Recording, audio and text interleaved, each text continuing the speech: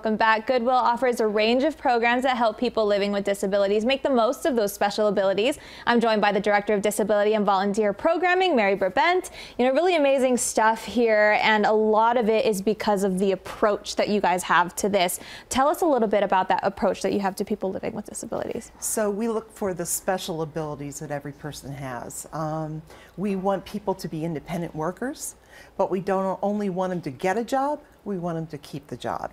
So when we meet with people, we look at their strengths, but then we tell them what the opportunities are that they need to improve upon.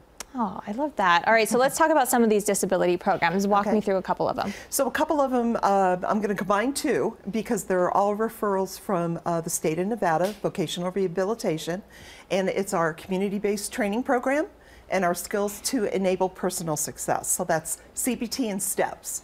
And these are individuals that we're assessing. We're seeing, are you job ready? Can you do the job?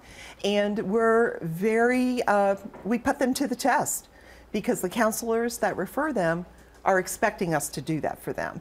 And we mentor them, we coach them, we train them, and then we write a very detailed report that we send back, and they know where they stand. Oh my gosh, so it's really like putting everything on paper in action, which is great too. All right, so high school special education. Let's talk about that. And they volunteer at these thrift stores too, right? So how does that work? I'm so excited about this program. This has been around since the late 90s. It's called the Student Work Experience Program. Special education teachers reach out to me. We get the paperwork done, and then they're assigned to a store that's closest to their high school. These are high school kids. And so the teachers just need to reach out to me. We teach them tons of stuff. They learn how to greet people at the door. Socialization skills are really, really difficult as a teenager. They learn how to work in a store. They're so excited. These are young ones that most of them will have jobs, but some of them may not. So this is a really good opportunity for them. And they do real work. We don't make work up. They do real work. So they feel part of the team. And our retail stores, we have 17 right now where we have these programs going on.